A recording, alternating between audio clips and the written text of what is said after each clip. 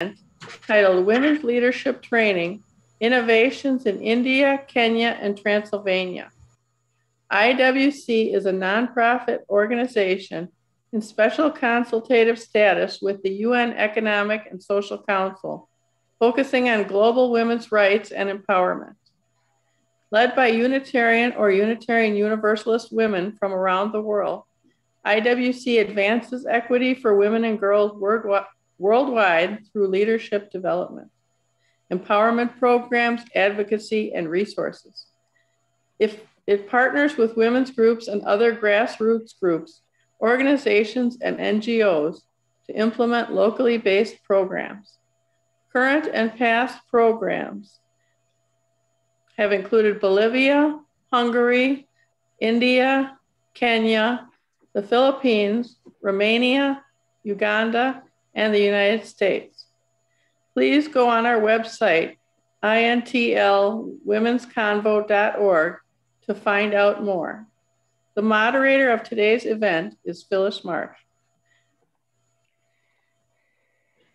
Phyllis Marsh attended the first IWC convocation in Houston and served on IWC's board for 6 years, beginning in 2012.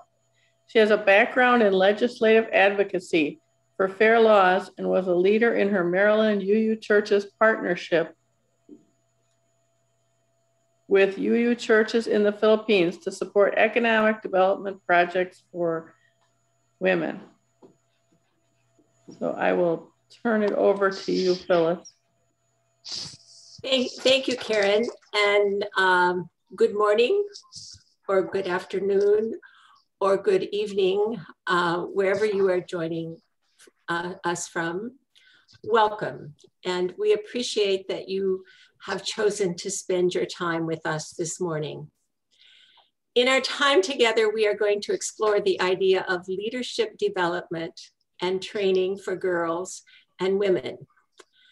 Leadership, of course, may be defined in many different ways, and leadership for women may mean something totally different than leadership for men.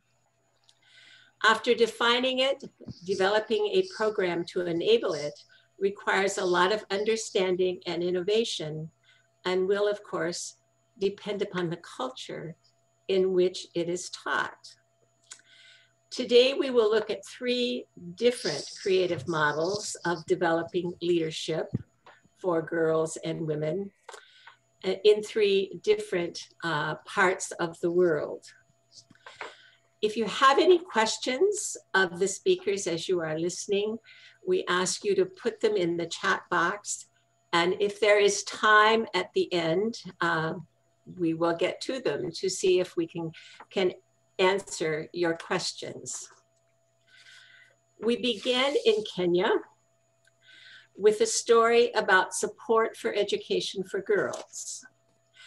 One of the things I heard this week that has stuck with me throughout all of the sessions that I have attended is the powerful statement, simple statement made by UN Secretary General Guterres at the very beginning, that empowered girls become empowered women. That's a simple statement, but I think it needs to be repeated often. Our speaker from Kenya is Noel Lutomia. She works to empower young girls from disadvantaged backgrounds in rural Kenya to access education through provision of scholarships, menstrual hygiene management training, sexual reproductive health and rights training, and life skills. She has over 10 years experience moving projects on gender and women's issues towards success. She is a Community Solutions Program alumni and an African American Changemaker Cohort 2 alumni. So we welcome Lutomia to tell us her story. I mean, I'm sorry, Noel. No problem. Good afternoon, good morning, and hello everyone. My name is Noel Lutomia from Kenya, and I don't know, are my slides Can I please have someone share my slides? Okay, hang on one sec. Okay.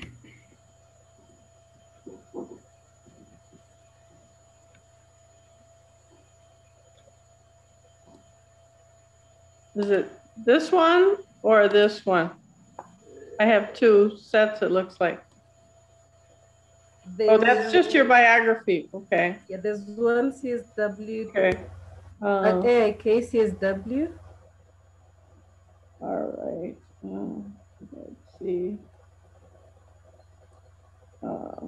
There we go. There we go. Thank you. Okay, thank you. So let's go to the next slide, please.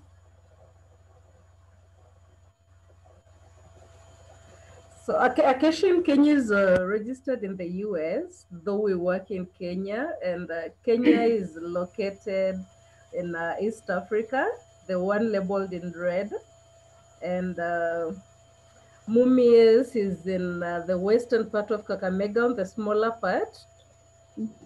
That is where we work. And then I'll give a brief background about please, the previous slide, please. I don't know how to go back. I'm sorry. Okay, so I'll give a brief about I'll give a brief about the education sector in Kenya. Okay. So the third slide, slide number 3, please. Oh, here we go. There we go. Okay. Sorry. This is 3, isn't it? Or no? I'm not even seeing the slide. Oh, this one? Oh. The slides are not up. Oh, hang on. Your screen. Okay. Oh, I'm sorry. Let me. Oh, my goodness. Let's see here. Okay. There we go. You see now? Yes, though okay. you need to go back a few slides. Okay, there we go. All right. This one, thank you, thank you. So Kenya has a population of around 47 million people as of the 2019 census. And girls in Kenya are facing a lot of problems going to school, and we can see from the statistics that every year about 13,000 Kenyan girls drop out of school due to unplanned pregnancies. And that was worsened during COVID-19 because in Kakamega County alone, we had of around 8,000 girls who are pregnant. And we do not exactly have the current status of how many girls went back to school after COVID-19. And then another issue we're having that hinders girls from accessing education is poverty. And the unemployment rate is very high, and in rural areas that is worsened because people who used to work in cities have now come back to the villages because they are no longer employed. That means that their families are also at a disadvantage, and most families prefer to educate their boys because they assume that we will remain with the boys within the homestead and the girls will be married off, so they will be taken care of by their husbands. And then we also have another problem of period poverty where girls are forced to transact sex for fun. So men force girls into sex so that they can buy them sanitary towels. That is also another big challenge we're facing, especially in rural areas where girls cannot, engage in actively in any income generating activities. So they lose out by sleeping with men, and then they get infected with diseases such as HIV and AIDS and other sexually transmitted diseases. And then we also have a problem of retrogressive cultural practices where during funerals, especially in Western Kenya, girls are forced to attend something called disco matanga. So when someone dies, we have this like a disco where the girls are forced to dance with men so that they can raise money to enable the deceased family raise enough money to have a burial ceremony for the person who died. So these girls are forced to go from home to home to engage in that act. And in the process, they end up with older men who end up raping and defiling them. That is in Western Kenya. And then generally in some communities in Kenya practice female genital mutilation. And that also, once you're circumcised, according to those traditions, you're ready for marriage. And this happens for girls who are between maybe 10 to 15 years. And once you're circumcised, you're forced into marriage by your family because they get cows in return as dowry. And then statistics also show that young women aged 15 to 19 are 3 times more likely to become infected with HIV than men. And the most recent statistics released during COVID-19 show that 1 in 4 girls get infected with HIV because they do not know anything about their sexual and reproductive health and rights, and so they can't go to hospital to get checked or get help. Then COVID-19 has worsened the whole scenario of education in Kenya because girls had to move from cities to rural areas in order to, in rural areas, at least you have the farming community, girls could access food. But then there is the problem of school fees and school utilities. The next slide, please.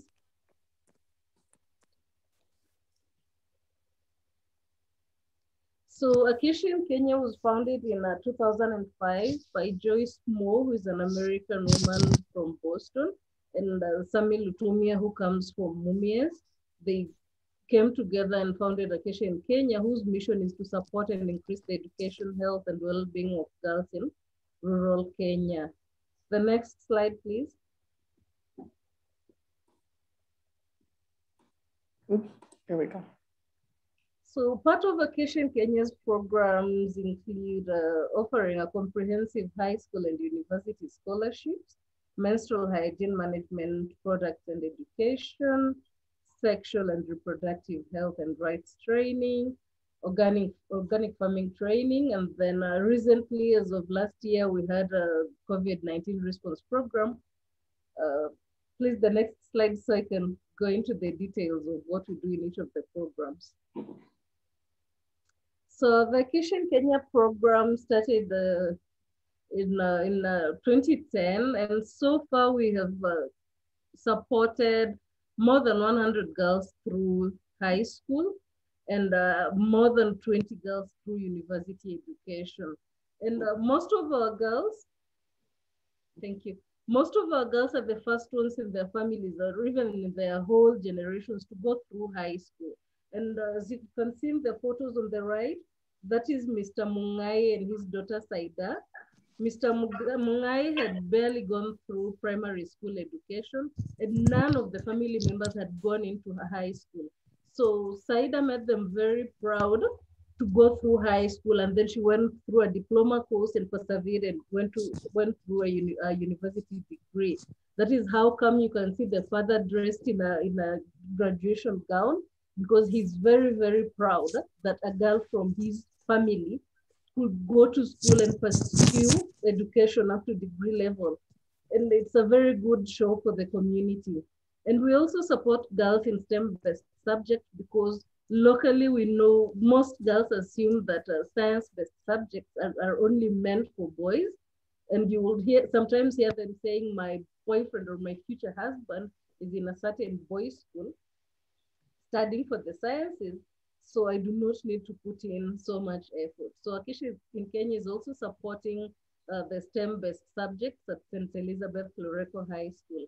And then on the right, you can see some of our sponsored girls who hold leadership positions because of the mentorship and continuous guidance we give them. Thank you. The next slide, please.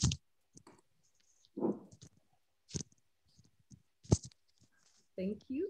Another one of Acacia in Kenya's flagship projects is the menstrual hygiene management education and training, where we aim at breaking the silence around menstruation.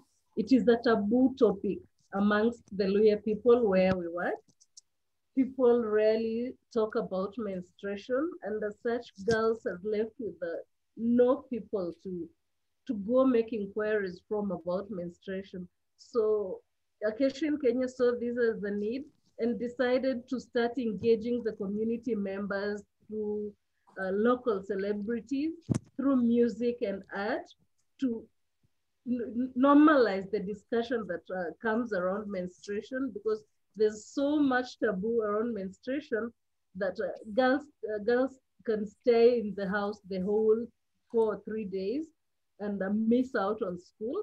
So we decided to start having those discussions with community members and with the girls, and also supporting the girls with the menstrual products, and teaching them how to sew their reusable sanitary towels, so that anytime they're having their periods, they have the period product, and do not have to exchange sex for pads, because they're now well empowered to sew their own sanitary towels.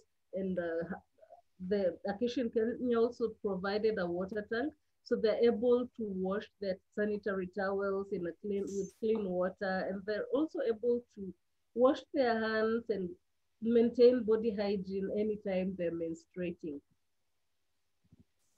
Another thing we've also continually done is talk to community leaders. These are chiefs, assistant chiefs, and opinion leaders in the community, to embrace the concept of menstruation, because it is from that concept that the human life comes up. So we need to embrace it and have those discussions around menstruation with all the community members, irrespective of their sex. The next slide, please.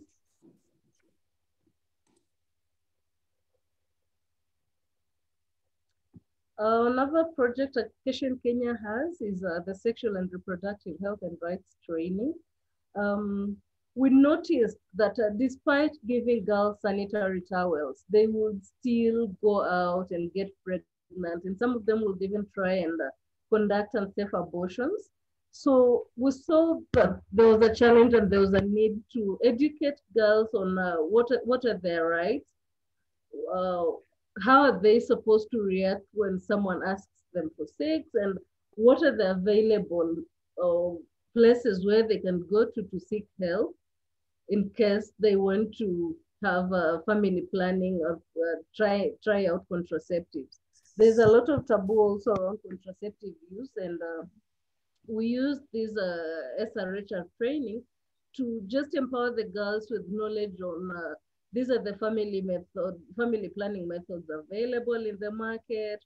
These are their side effects. This is how they're used. This is where you can go to get them.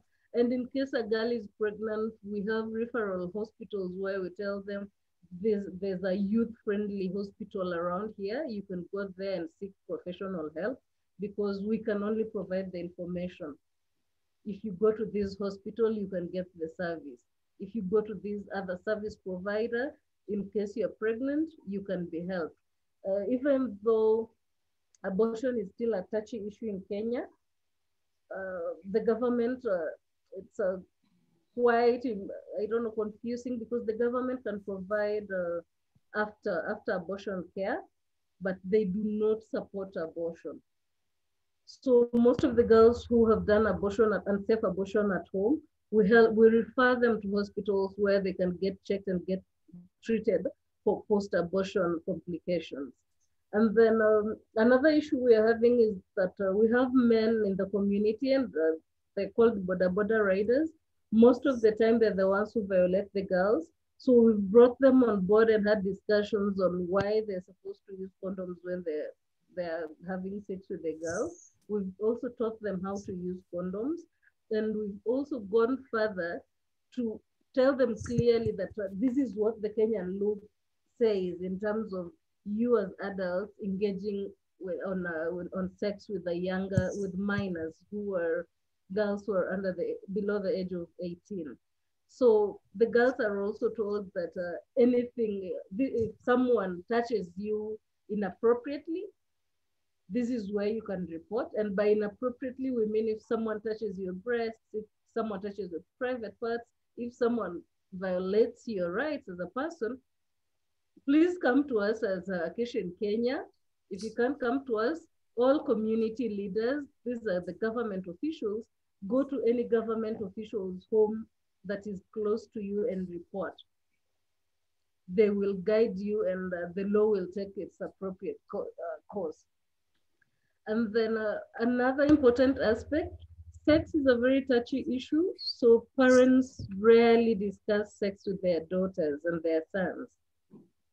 So Acacia in Kenya has also taken that up and is having discussions with parents in churches, in public meetings where the government officials have these public forums where we're invited when we talk to parents on how best they can go around guiding their children, especially their daughters, on sex and you know, sexual relationships. How can, you know, just advise your daughter that you can have a boyfriend in the opposite sex. It is normal, but this is how you can protect yourself from getting pregnant. And please be open with me as your mother or as your father. And I need to know who your boyfriend is, just so when you get pregnant, we can know how best to handle it. And then we have programs in schools. So far, we are working with the 3 girls' schools. That is St. Elizabeth Lureko School. That is our partner school. Matawas, St. Romanos Matawa School, and Muslim Girls High School in town. In total, we have we've reached a population of around 1,000 girls with the sexual and reproductive health and rights training. Thank you. Please, let's go to the next slide.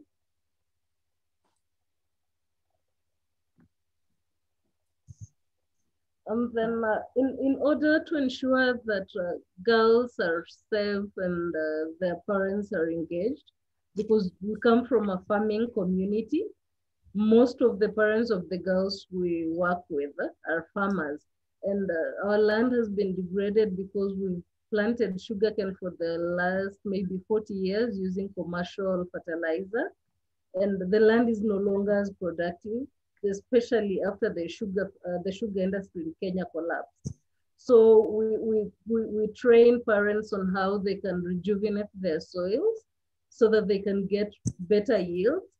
And this is very impressive because part of the girls we've trained, we've sponsored on the Acacia in Kenya scholarship, come back to give back to the community through this organic farming training. So the girls take up the mantle to train the farmers in the community, and they train them in the local language so the farmers can understand really well. And we make sure that the training is practical because the girl demonstrates, and then the parents who are farmers also do exactly what the girl has done. And in case there's any disparity, she corrects them in using the local language. And that way they're able to understand very well what they're supposed to do when they go back home to their farms. And we encourage the parents to help their daughters keep vegetable gardens, small kitchen gardens, where they can plant vegetables for family use, and the surplus is sold to the community so the girls can get some money to buy reusable sanitary towels. And we also train the farmers on value addition. For example, we train the farmers how to make a pineapple jam, how to make yogurt from milk in their cows. We also train them that if you have surplus, this is how you can package your produce and sell to the market. The next slide, please. I think I have like 5 minutes. And then in March 2020,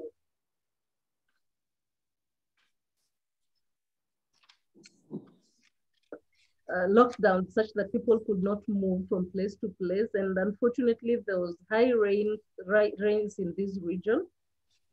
And some families in the community were displaced. And thanks to IWC, who helped us fundraise, we were able to visit some families and you know, just share with them masks because they were displaced from their homes and had to move into schools in the area around Mumias.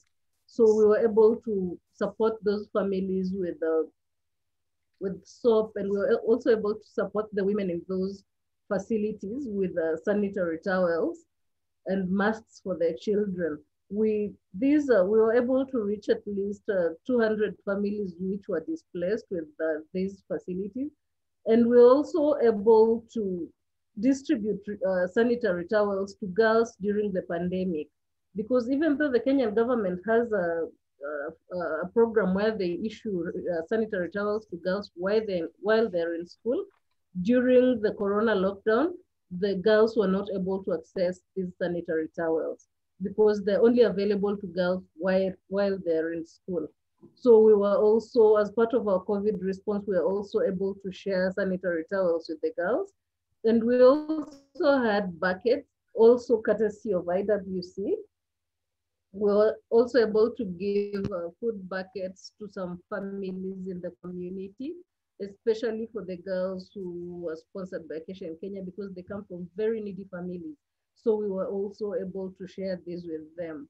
Apart from that, we worked with the Red Cross staff on the ground to train people in the community how to wash their hands and how they can keep safe and how to make tippy taps. Apart from that, we also distributed water buckets where families could at least have clean water and soap to wash their hands anytime they're at home. And for those who were not able to get the buckets, we taught them how to make tippy taps and how to make local soap so they could wash their hands with soap. And as a result, the community leaders were very impressed with how we assisted them reduce the spread of COVID-19 in our community. The next slide, please.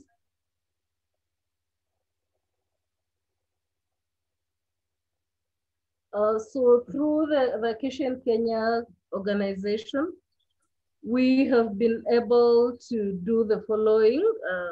This is a summary of our impact to the community. Acacia in Kenya built a dormitory at St. Elizabeth Lureko Girls High School that is hosting 120 girls. And this guarantees them, to stay in school throughout the school year and avoid getting in contact with men who, would rape them on their way to school and would also just confuse them so that they don't come to school and instead, try and get married. And also, as I've said before, Acacia in Kenya reached more than 200 families during our COVID-19 response project. And then on our menstrual project, we've reached over 500 girls with reusable sanitary towels. And then through partnership with other local organizations, we've been able to, be part of the team that spearheads women's equality issues and also come up with policies within the Kakamega County. Like recently we had the sexual and reproductive health policy where we were able to add in our voice and it has now been passed and needs implementation by the county government. So through partnership with other local organizations, that is what we've been able to do. And then I think as a major thing we've done as Acacia in Kenya is that we have improved the outcome of families who, especially by educating their girls from disadvantaged families. And as such, they're now empowered because once you empower one family member with one person who is employed in a family, they're able to give back and ensure that their siblings can also pursue education and become empowered. This means that when this girl also gets married, she's going to have a positive impact in the family she's getting married to. And as a result, her own children will also be educated. And then just as a way of making sure that the girls at St. Elizabeth Lureko High School stay in school, even though some of them do not receive our sponsorship, we make sure that we pay the school fees in bulk in first term, and the school is able to purchase all the needs the school needs. For example, food, they can pay for electricity, they can pay for water, and they can pay the subordinate staff through the money as we pay them as a fees for Acacia in Kenya students.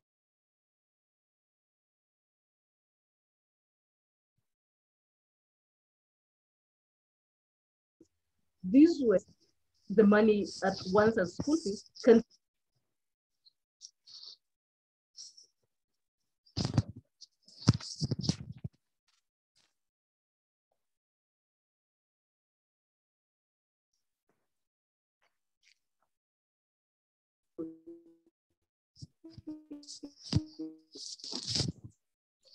So it's like down and touches other people's lives. Phyllis. Noel, thank you for that wonderful presentation. And I would like to, as I was listening, I would like to add to what the Secretary General said, because what I learned from your story is that empowered girls lead to empowered women, but it leads to an empowered community for providing a better life. And thank you for sharing your story with us today. And now for our next presentation, we're going to move north in the world and maybe a little west, I think, to Transylvania, where we will be hearing from Gizella Nagy about a leadership development program that she led, or that she was instrumental in, I will say. Gizella has been active in IWC since the first convocation in Houston in 2009. She is currently the Vice President of UNOS, the National Association of Unitarian Women of Romania, and is a current IWC board member. Gizella was the president of the IWC's second international gathering held in Transylvania in 2012. Following that event, she has been instrumental in engaging young and middle-aged women in congregational life and creating a comprehensive leadership program for women in Transylvania and in partnership with IWC. She has a master's degree in mental health and has also been helping Transylvanian women suffering from complex trauma. So, Gizi, may we hear from you? Thank you, Phyllis. Good morning, good afternoon, good evening. I will talk to you about women's leadership trainings in Transylvania. So let's see, where do we live? Next slide, please. The previous one, please.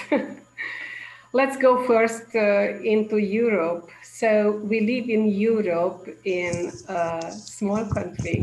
Its name is Romania. And next slide, please. In Romania, we live, Romania has 3 regions. We live in the middle, in Transylvania, where they are living a diverse and multi-ethnic population together.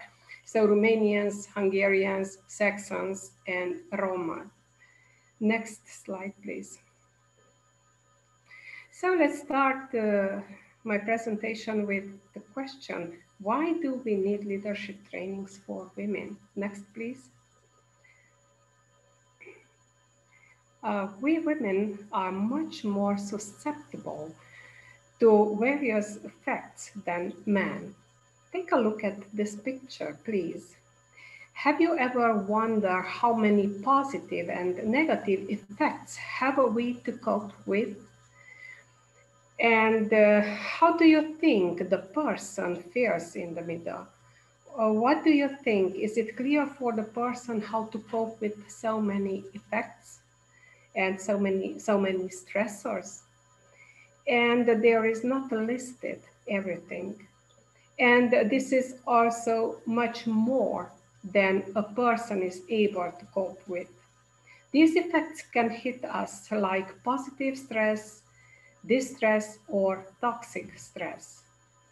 And in addition to all of these, we are overwhelmed by incorrect and correct information on the internet and in the media.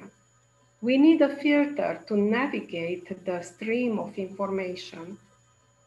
Education is the only key to find a way out. For adult women living in families and mainly in the countryside. Our leadership training was almost the only option available to learn about all these things and to get a special education. Next, please. How did we start? The Leadership School for Transylvanian Women rose out of the action planning done at the Second International Convocation of Unitarian Universalist Women in 2012 in Transylvania. This was followed by a survey in 2013. We distributed 300 questionnaires among Unitarian women in Transylvania. The pilot program took place in 2014, followed by 4 additional leadership training sessions conducted in 2014 and 2015.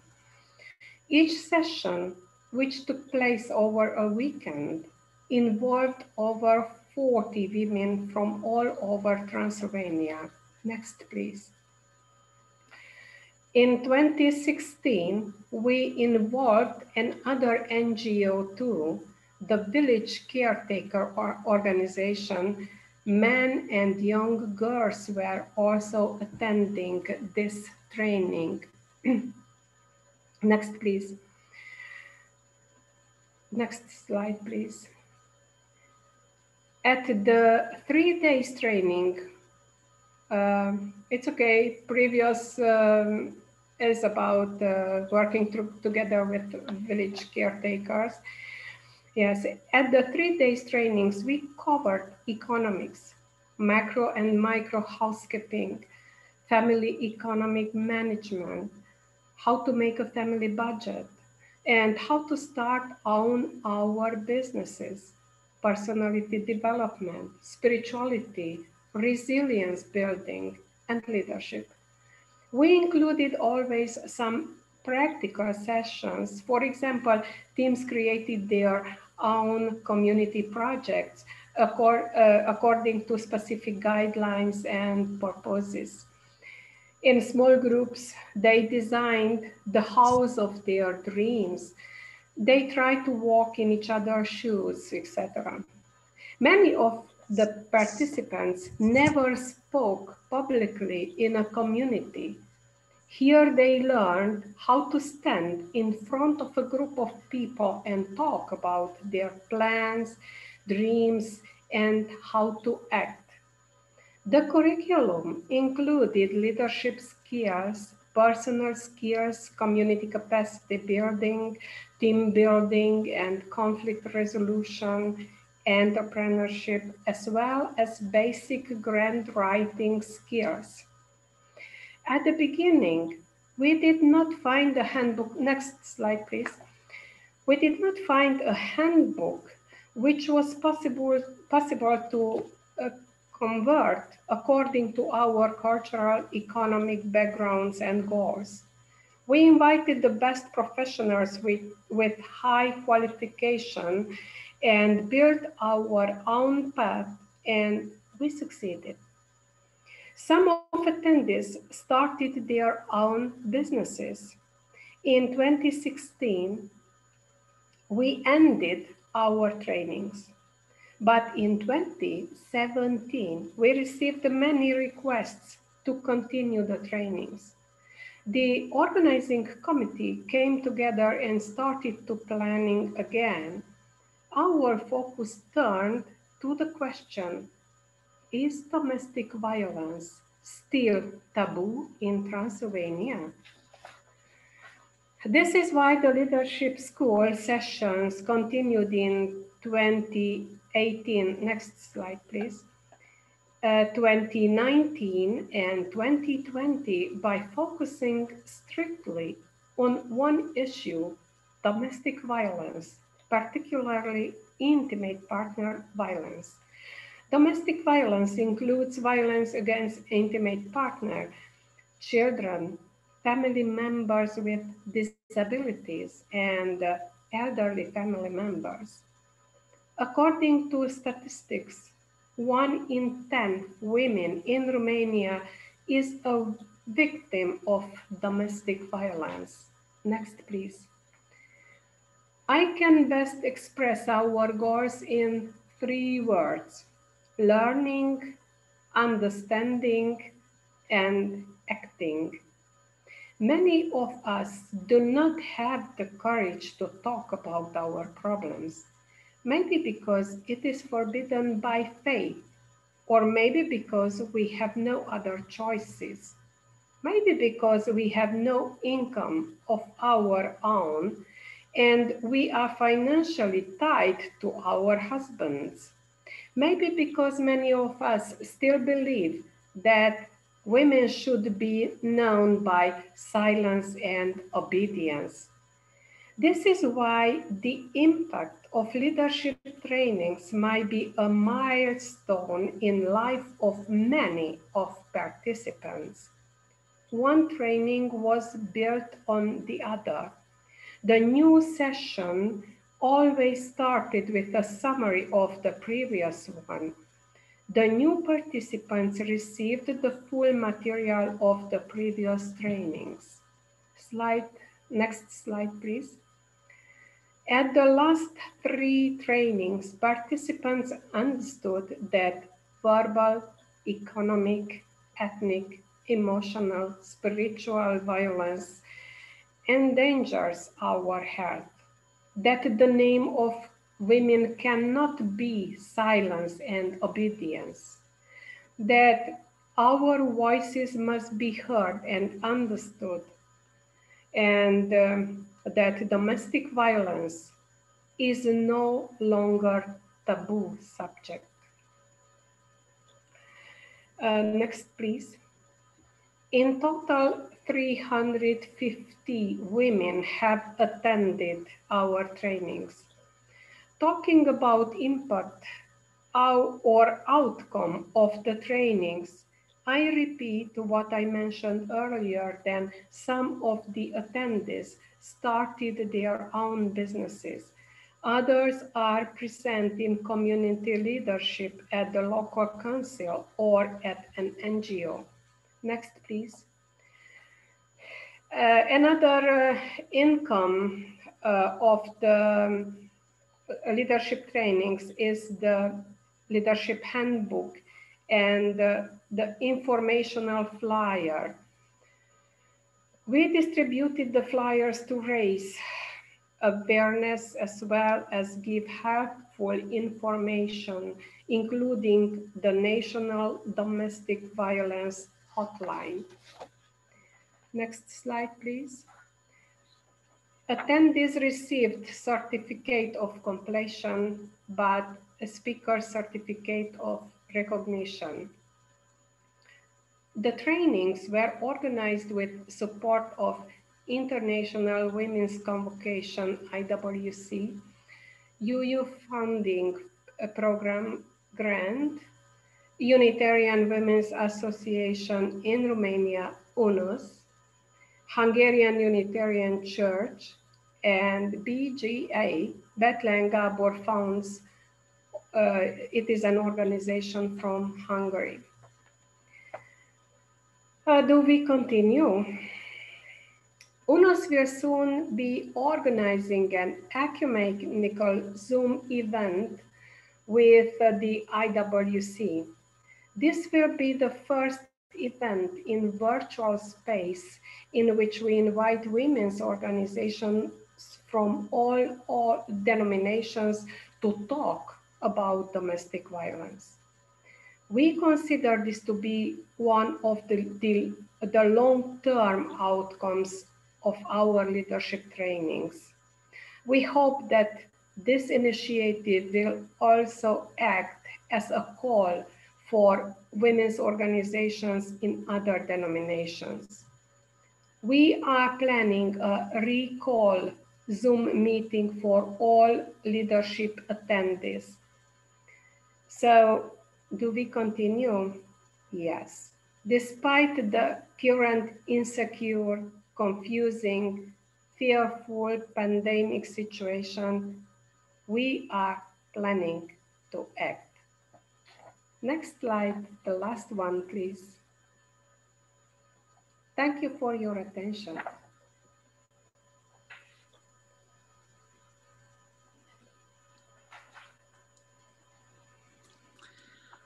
And Gizella, thank you for your wonderful presentation. And I had heard your story before, but hearing it anew in all the detail was just wonderful today. And again, thank you. From Romania, we are going to travel. I think we go east, maybe, to India, to an area called Meghalaya, India in the Acacia Hills, where we are going to hear from Dr. Rica Lamar. Dr. Rica, can we hear you? Yes, I hope you can hear me. Am I clear? Oh, yes, we can now. And, thank God. We are so pleased to have you from Meghalaya. So I want to tell you a little bit about Dr. Rica. She is a medical doctor, a social activist, and she is the founder of, and Dr. Rica, would you please say the name of your foundation so I get it right in the pronunciation? It's called Manbha Foundation. Okay, and it is an organization, as I understand, working in the field of drug abuse, HIV, and the health and welfare of women and children. Yes. Dr. Rica has worked on several projects under the United Nations Office of Drugs and Crimes and other organizations.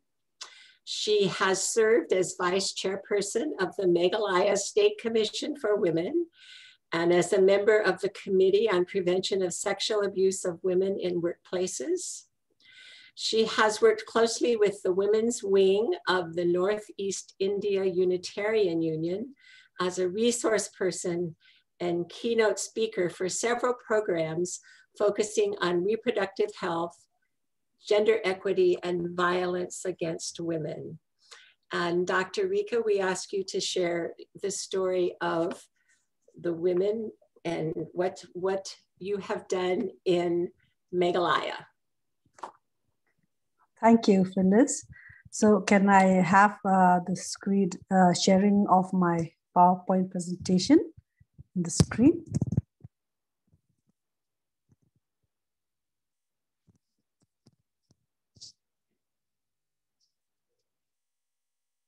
Can I have my PowerPoint shared? Yes, thank you. So a very warm welcome to everyone who is present here today for this panel discussion. So I would like to start by showing you the slide of my state, Meghalaya. Next slide, please. So Meghalaya is a small state in the northeast of India, as you can see. It is tucked away in the hills of the eastern sub-Himalayas. And I think it is one of the most beautiful states in India. Next. So briefly, would just like to tell you about Meghalaya. It is also called as the abode of clouds. And Meghalaya got its statehood on the 21st January 1972. So the population of Meghalaya as of 2020 is estimated to be 3.65264 millions. And it covers an area of approximately 22,430 square kilometers with a length to breadth ratio of 3:1. Next.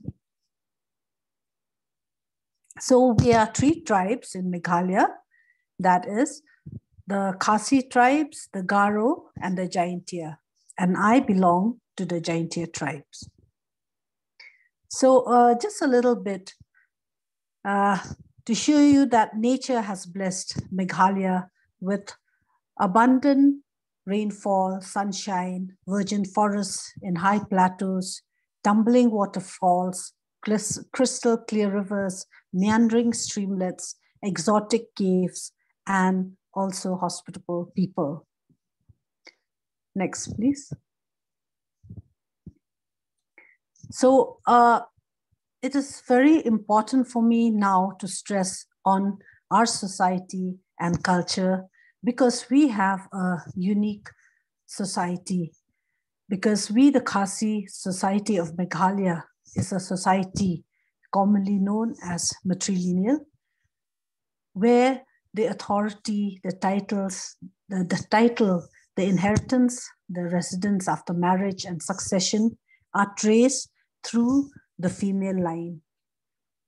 So here in our society, we have the youngest daughter of the family called the Kaddu, who inherits all ancestral property, and the mother's surname is taken by the children.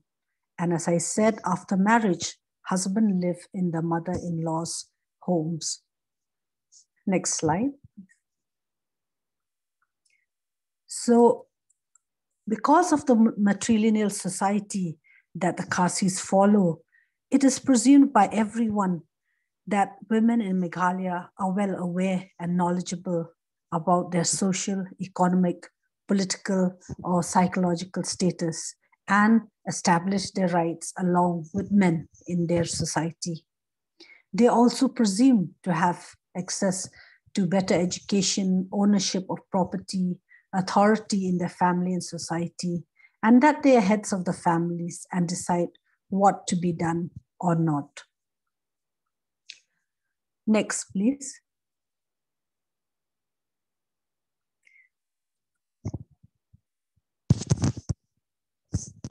Women in matrilineal societies are entrusted with enormous rights over property and important duties in performing family rights, but the actual ownership is not theirs. Certain customary laws and practices put women at vulnerable positions whereby they are not able to access their rights. Among the Khasi Panars, household responsibilities are shared between the maternal uncle and the father in matters affecting the clan or the family, such as the arrangement of marriages, management of ancestral property, and the performance of religious duty. It is the uncle who makes the decision, though generally in consultation with other members of the family. Women do not have the right to dispose of property on their own. They are just keepers of the property. The customary marriage law of the Khasi society consists of cohabitation of two people and offers no legal binding. So the permissiveness of the customary law has led to easy desertion of the wife and children by the husband, thus leaving the women with multiple burdens. Women cannot claim maintenance if deserted by the husbands. So the customs and practices of a community do not provide women the social space to participate in decision making. And we also see that Khasi society does not permit participation of women in political areas, even especially in the traditional councils. And especially in the urban areas, women are viewed more as agents of reproduction and witnesses women's primary role as producing heirs necessary for the continuity of the family, clan, and lineage. Next, please.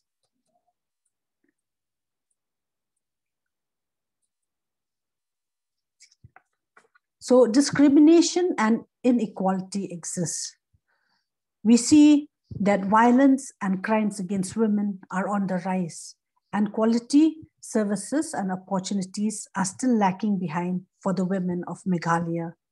It is very challenging for the women to establish credibility in a culture that is deeply conflicted about whether, when, and how they should exercise authority. Women define themselves in relation to gender stereotypes and often feel ambivalent about leaving the comfort of roles in which they have been assigned to by society, because doing so means moving towards an uncertain outcome. Next slide, please. So, keeping in mind what is the status of women in Meghalaya now, before we come into the leadership school, I would just like to talk about the collaboration between the Sankhantai Unitarian Union of Northeast India, of which I am a member of, and the IWC. So in February 2009, the date of the first International UU Women's Convocation, which was held at Houston, 3 representatives of the Sankhantai, that is the women's wing of the Unitarian Union of Northeast India, came to the convocation, one of whom, Dr. Krim Limon Nongbri, became the representative of the Khasi Unitarians on the ICUUW board. Then, during the second international convocation, I cannot get this name right, but this was in Transylvania, held in October 2012. So Dr. C. Nongbri, sorry for the mistake, spoke on a panel about developing women's leadership for peace and multicultural understanding. So it was during the second international convocation that the leaders of the Sankhantai and the IWC thought about launching a leadership development program in Unitarian congregations of Northeast India. So the two organizations signed an agreement of collaboration on December the 20th, 2014 in Shillong, the capital of Meghalaya. Next, please. So here we see the photos of the signing of the MOU between the two organizations, in which I think whether it's not too clear, I think you can see Zophie there from the IWC. We have our president and the secretary of the Sankhantai. And here we have a photo of the first and second UU Women's Convocations in Houston, February 2009, and Transylvania, October 2012. Next, please. So, the leadership training for women in Meghalaya. As we all know, the first step to empowerment of women is integrating leadership into the women's core identity. And the goal is to empower women by developing their leadership skills. So what was the objective of this project that we had in mind? It was to help women gain leadership skills and attitudes to enable them to take control of their own lives, and also to help women unlock their potential to make their voices heard and step into leadership roles in their communities. Next, please. So we look at now what were the areas of focus of the trainings that we wanted to have in order to help our women. So we looked at gender and gender equity. Here we spoke in the training, or rather the main topics that were given under this session was on gender and gender equality, the gender identification, gender discrimination, gender as a social contributor, how to bring gender equality in our society, sensitization of menfolk, and changing the myths, and also doing away with stereotyping and gender roles that is created by society. Then the second session was on sexual and reproductive health. And here, I had taken the session for all the trainings, and I found it really shocking to know that women, especially in the rural areas, did not have any knowledge about their bodies. When I asked them, do you know why do you menstruate? They did not have any answer. They were not aware of what was the meaning behind menstruating. They had no knowledge about their bodies and their functions, the reproductive functions, on menstruation, and they had various myths attached to the reproductive health. For example, like not having a bath during menstruation, myths about contraceptive, like sterilization, and that it would cause them to become mad or psychotic if they had sterilization done. And also, of course, we had the various religious barriers which did not allow for contraceptive. And as I said earlier, women are meant to be increasing the number of children, especially females or girls, so as to increase the clan and to maintain the name of their clan. And then we also had a session on personal development skills, such as self-awareness, motivation, and effective communication. Because we see our women here are really timid. They are, have a low self-esteem of themselves. Whenever we have any meetings, especially in the rural areas, if it is a public meeting, it is always the men folk who talk. The women would always keep quiet. They do not voice what is within them. They feel scared, or perhaps it is not within their right or within their power to say what their needs are. So this personal development, such as self-awareness, motivation, and communication skills, we felt a very important session to take. And then the other session was on leadership skills, that is decision-making skills, which is very important for them, starting right from their own homes, in their own villages, in their towns, and even at their workplaces. Then we also look at how they can use these leadership skills to get more involved into the political scenario, so as to get the ability or the chance to make policies. Then we look at violence against women. We see that this is a big issue for women here in Meghalaya, because there is an increase in the crimes against women, and especially on domestic violence. So this, we taught them about what is domestic violence. Who do you go to help? Who do you go to help to? How women in the village can help other women who are facing violence, and also on the safety of women and girls. Then last, we spoke about economic empowerment in the trainings, on showing them how women face disparity or inequality in wages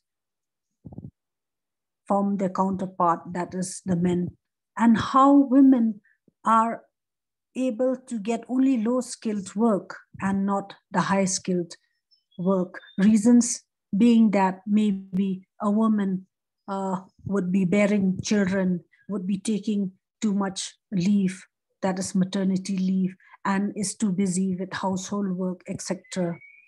Then also under this economic empowerment, they were taught about self-help groups, on vocational trainings, the different types of vocational trainings, on microcredit system and setting up of small businesses, on where to go, how to avail all these facilities for them.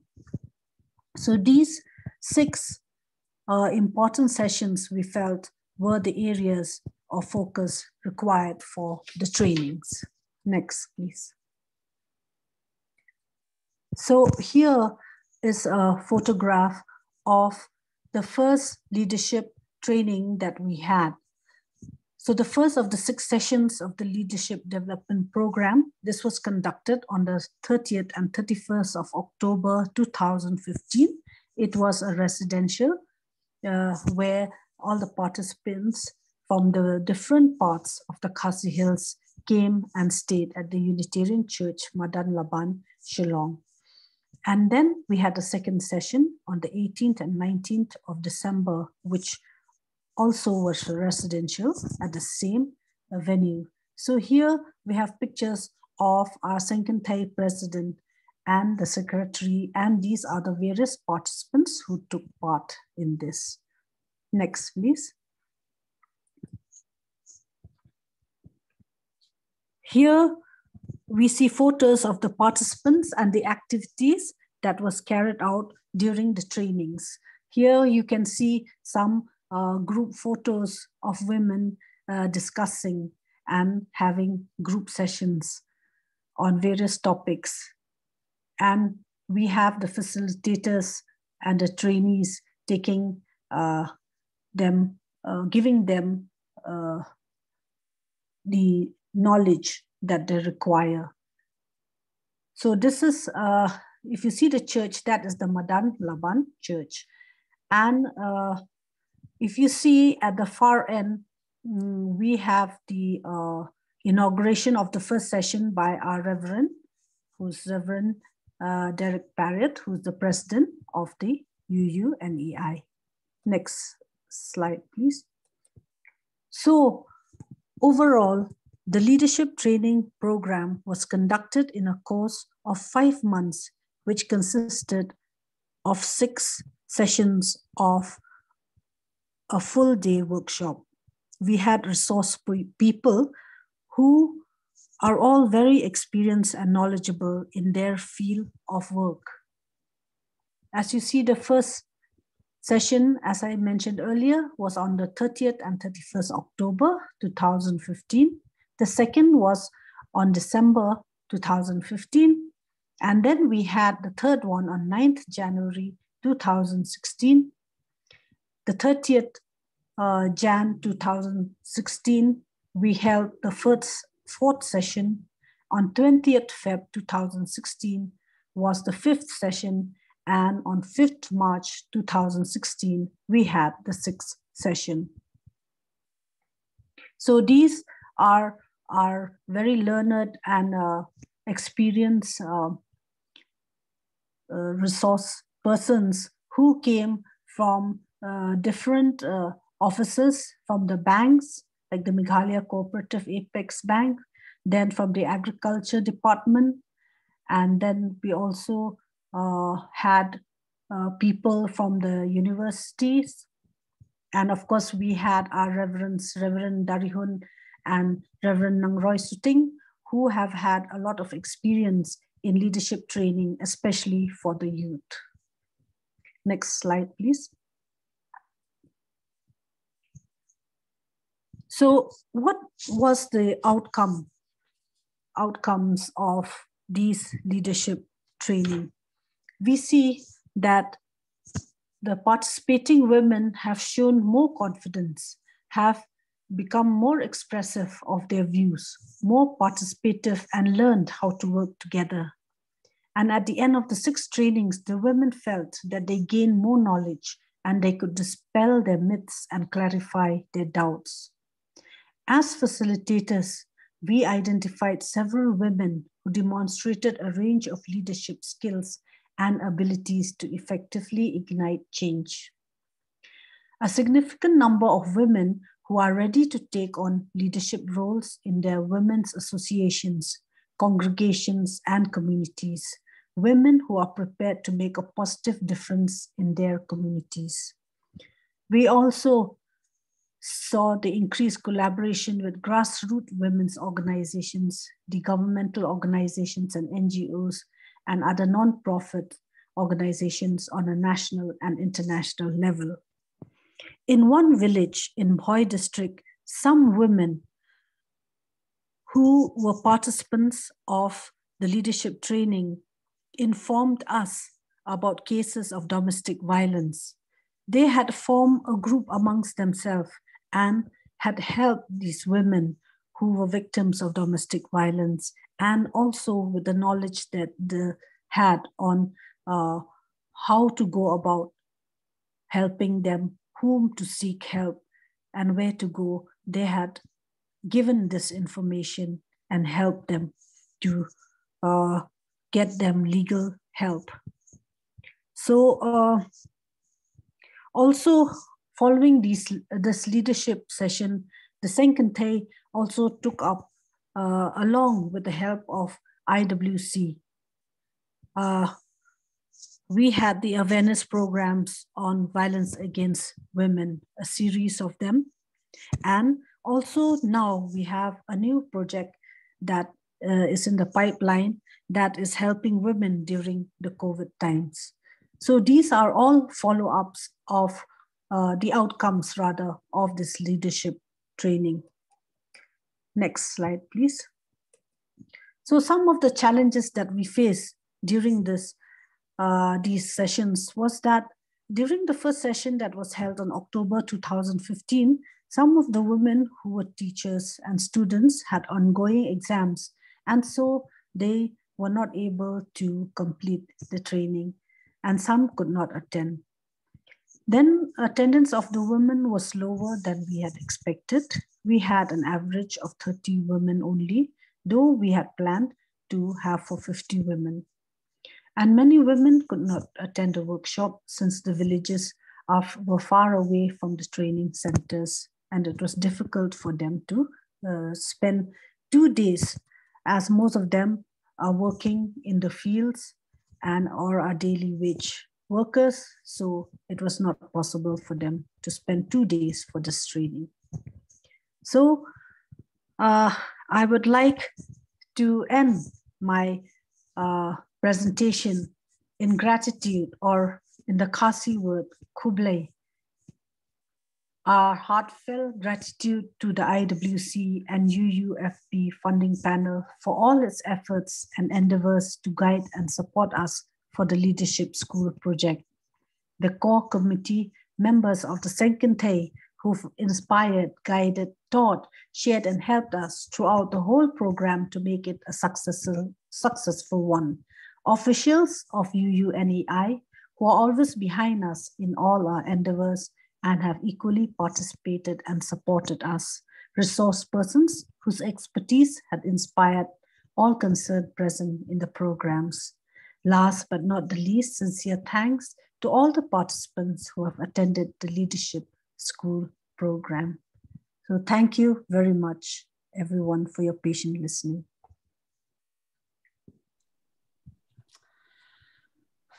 Wow, and thank you, Dr. Rica, for your presentation. Again, I learned a great deal from listening to you, and there's so many takeaways. I think I need to go back and listen.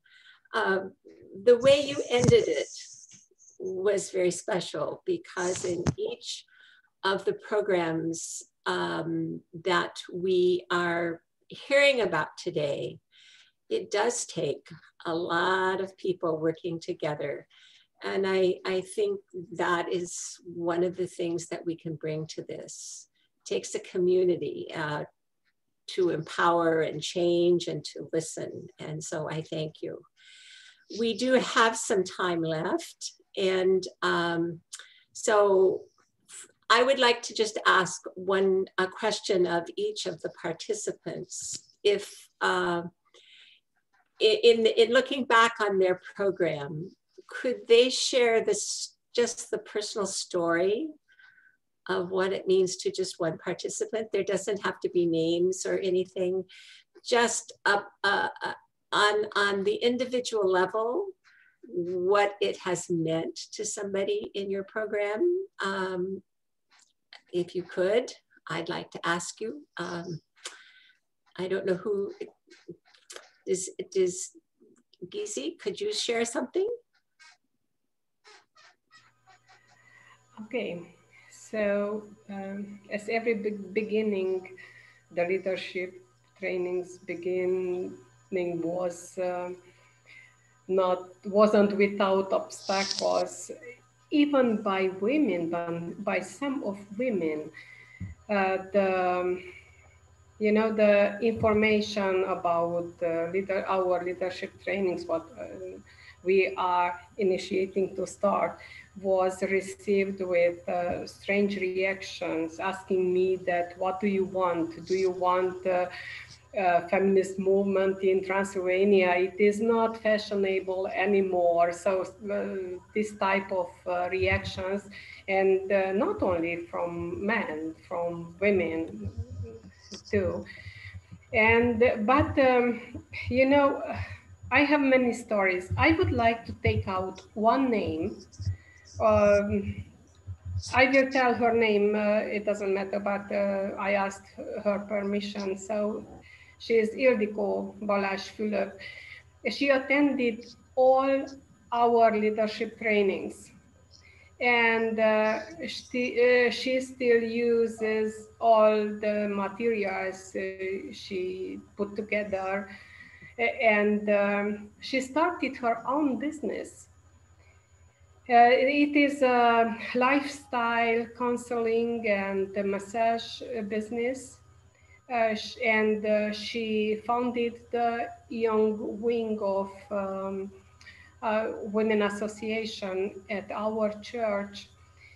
And she became very active at our church.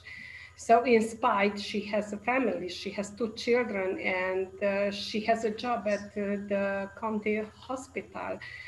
She's a very, very busy person, but and she's very proud of leadership trainings, our leadership trainings. And I would like to, may I add one more story, please, without Yes. name? Yes. One of participants in 2018, the last 3, how I mentioned, last 3 trainings were about domestic violence. And one of participants, she was active, but she was very silent. She didn't speak about herself at all. When the training was over, she thanked with tears in her eyes.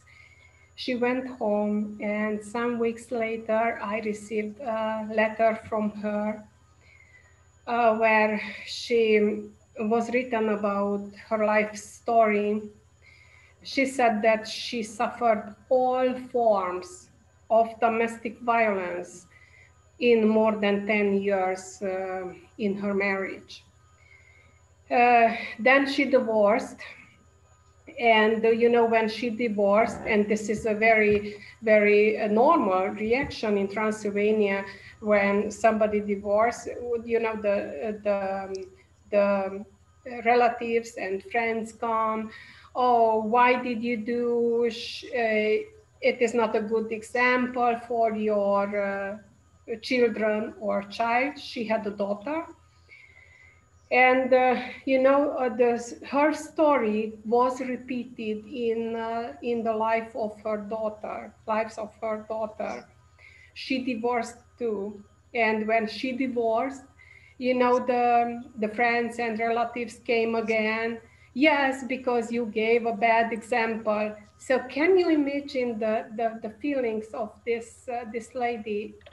So she got some illnesses, and what was very, for me, very, very impressive. She said, Gizi, I can never thank enough for this training, because after 40 years, I could forgive myself.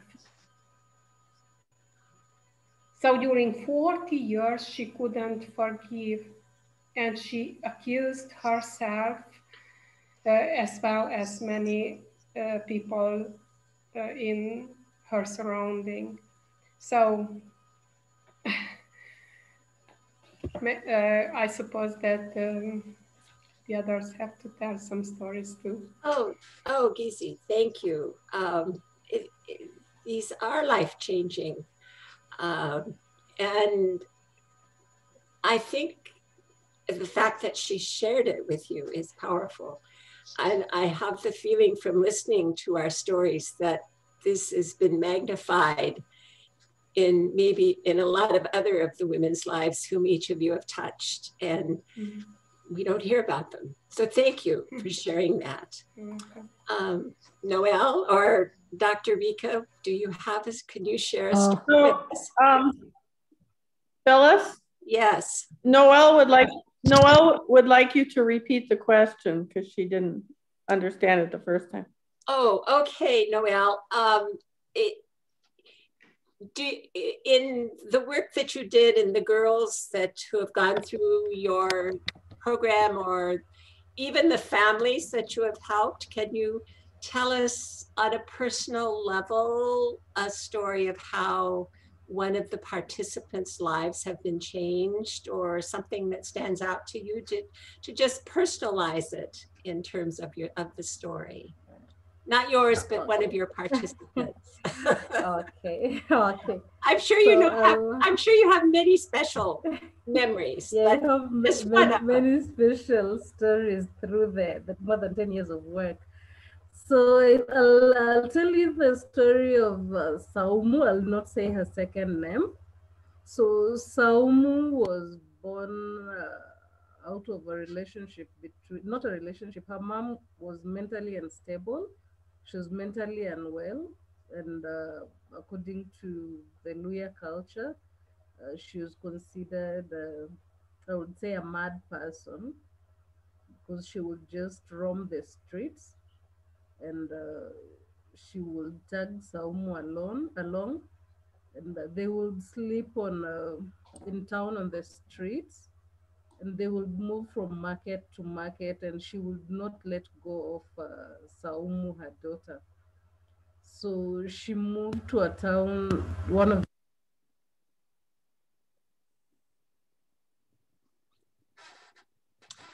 Noel, I think we've lost your sound.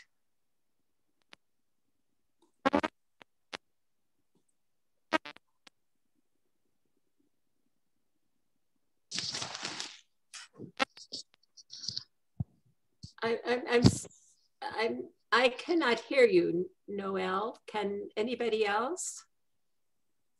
No. No, I cannot hear. Sorry.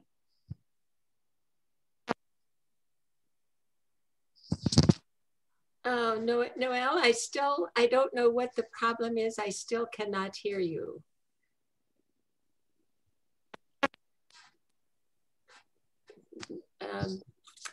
Yes, this is Jofi. So Noel's internet connection is, it's breaking up. So maybe we could ask Dr. Rica and then come back to Noel. Okay, so I will ask Dr. Rica to share if she would, and Noel, we will try to come back to you. Dr. Rica? Yes. So, one of the participants, I had asked for her permission. This is Miss Panshisha Malimngap. She's a school teacher who teaches in a primary school, the Margaret Barr Memorial School, run by our church only in Laban, Shillong. So she attended all the 6 leadership training sessions, and she has shared that the leadership training has benefited her in many ways.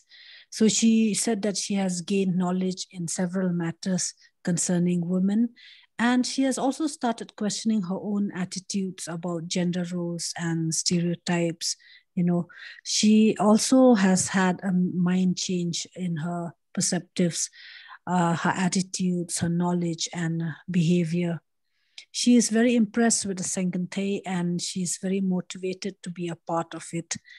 She has also imparted this certain knowledge with her peers that are teachers, you know. And also she is a volunteer for a charitable clinic that I run there in Laosotun. So now we usually have a lot of women who come in and children. So she has started talking to especially pregnant women and encouraging them to go for antenatal care and the benefits of antenatal care. She also talks to the adolescent girls, teaching them about, you know, their bodies and what is going on with them. And also we see that, you know, because many of our women have alcoholic husbands. So she talks to these women and she refers the husbands to me for detoxification and treatment, and continue to counsel these women so that, you know, because the primary problem is actually alcohol in most of our domestic violence cases. So I feel that she is one of the, you know, outstanding example of the success of our leadership program. Thank you. Yes, yes, and thank you for sharing that one, because it is, the leadership training schools are very life-changing, and as well as societal changing, and these stories are important. I would like to go back to Noel because I was interested in the story that she was sharing, and I wondered, Noel, do we have sound from you?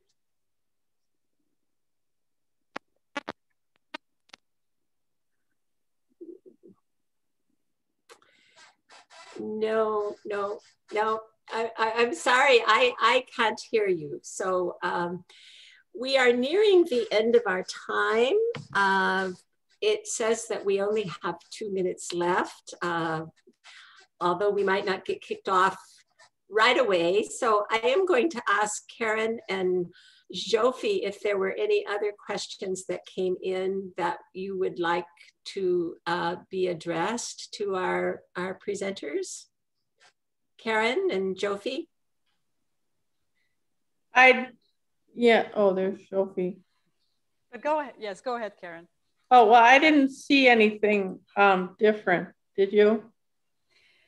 No, actually, I did have a question for Noel, and she answered it in the chat box, and I copied the answer for everyone to see, related to the Boda Boda riders. So I don't think there were any other questions that came through in the chat box. Okay, so again, I want to thank all of you. Oh, Phyllis. Yes. Tina has a question. I would like to know how the panelists benefited from their international connection. Okay, that's a question I will ask Gizi or Noel or Dr. Vika. The question is how you benefited from the international connections.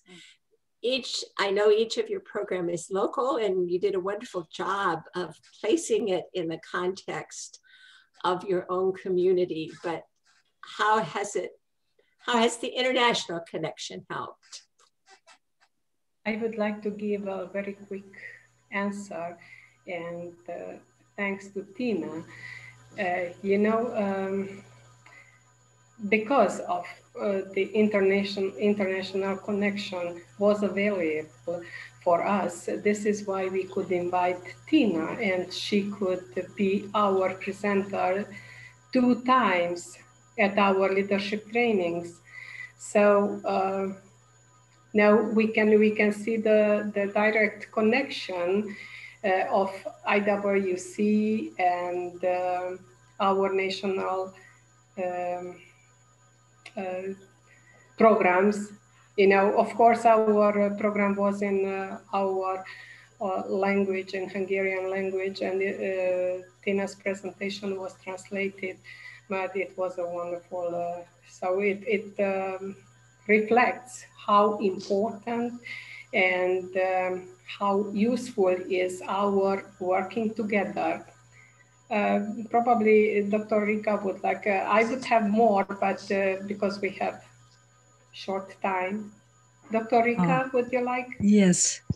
Yes, I really, this is really my way, giving me a chance to express my, gratefulness and really the opportunity that I've had through my international networking, because I was able to join, I was invited for the third IWC convocation in Monterey, California. And this was really my first trip outside of India.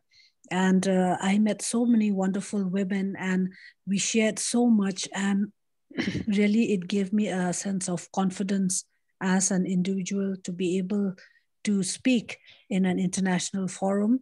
And also, I feel pride in being able to, talk about my people, the women here in Meghalaya, and what are the problems that they share. And I would like to say a special thank you for IWC, for supporting us for our programs, because if not for their financial support and other forms of support, we would not be able to have this leadership program and the programs that follow. So thank you very much for that opportunity.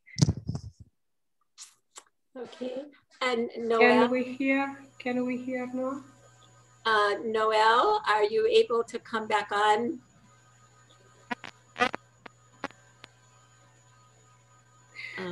Until Noel comes back, I would like to add one more thing. So in 2012, when we organized the second international convocation, maybe it is difficult to imagine the fact that we could bring the word to Transylvania, to Transylvanian women. More than 600 women attended on the second day of the convocation at the Culture Palace. So they could meet more than 600 women could meet women from other countries, from other continents, and could talk to them. So it was something really pioneer, so in the history of Unitarism in Transylvania. Okay, now, Noel, you came back on. We want to give you an opportunity to speak. Maybe, I don't know if she's still having trouble. Maybe Jofi, you could read her answer from the chat box. Yes, actually, she just texted me, sent a message to me that her network is really poor. She can only text. So, and I can read then what she wrote in the chat box. Acacia in Kenya was able to reach 200 families with COVID-19 response project, courtesy of the financial support from IWC. Secondly, Acacia in Kenya programs are able to run consistently, courtesy of support from our American friends and supporters. We are grateful for the collaboration and support. Okay, I think our time has come to an end. We will be kicked off of this platform very shortly, as I understand it. So I would like to bring it to an end. And again, thank you to Noel and Gizi and Dr. Rica. And thank you for the work that you have done that you could bring to us today, and for your presentation. I think I speak for all of those who are listening. We have learned a lot, and we have been inspired by the work that you do. And we look forward to a continuing collaboration with you. And so I thank you all for attending. Thank you very much. It's been a pleasure for me too. Okay.